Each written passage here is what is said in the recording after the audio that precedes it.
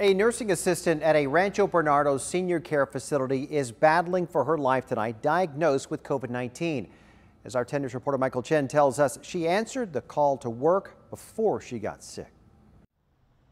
Villa Rancho Bernardo Skilled Nursing Center, in terms of COVID-19, among the hardest hit senior care facilities in the county. In early May, Lanny says her sister Irene Branch, a longtime nursing assistant there, told her about all the sick calls and her insistence to keep working. She always have a big heart, if they are short, she always go to work. Around the same time, Branch started to feel sick. Coughing a little bit, her appetite has no appetite. Her symptoms quickly got worse, and a few days later, Lanny got a frightening call from her sister. Having shortness of breath, so I told her to call 911. She did, and a day later in the ICU, Branch was on a ventilator. She received donated plasma containing COVID antibodies, but her condition has deteriorated. Kidney failure led to ongoing dialysis. I pray every time. Our family pray a lot. Lanny says doctors recently removed her from a medically induced coma, but she remains comatose. She cannot wake up. That's the problem right now. She's not waking up. It's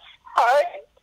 I cannot accept it right now. This image is from a recent FaceTime call. Unable to visit because of COVID restrictions, Lanny talked while a hospital worker held up a phone. Telling her that we are here to support her like that.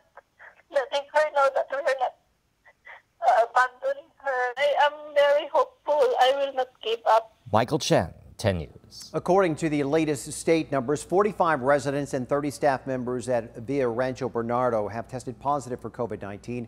We reached out to that facility. We're waiting to hear back. In the meantime, a GoFundMe campaign has been set up to help with medical expenses. There is a link on our homepage. Here are the latest.